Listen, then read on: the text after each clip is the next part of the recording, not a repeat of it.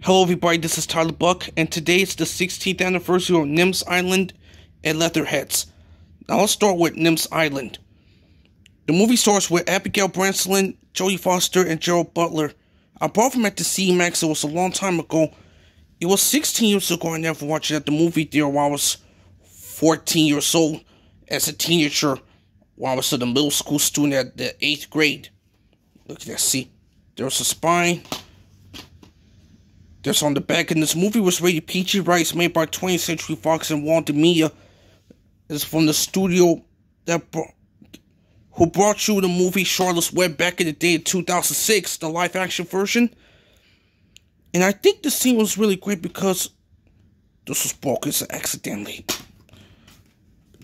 I think the scene was really great because Nims Island 2008, it was a 2008 leap year, was released in April, on Friday, April 1st, 2008, because Abigail Breslin, she started on this Little Miss Sunshine and the Sign, and then she's still like a kid or something, and that's about it. So let's talk about Leatherheads. Leatherheads is a movie, starts with George Clooney, Renee Zellweger, and John Krakowski,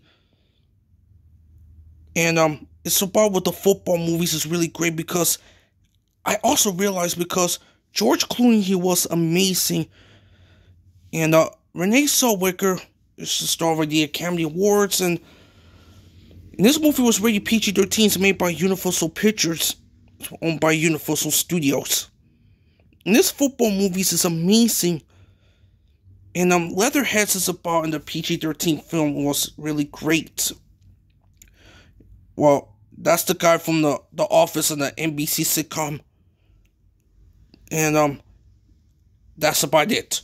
Make sure to hit that like button, subscribe to my channel to say what's your favorite 2008 movie. Let us know, comment down below. Good night.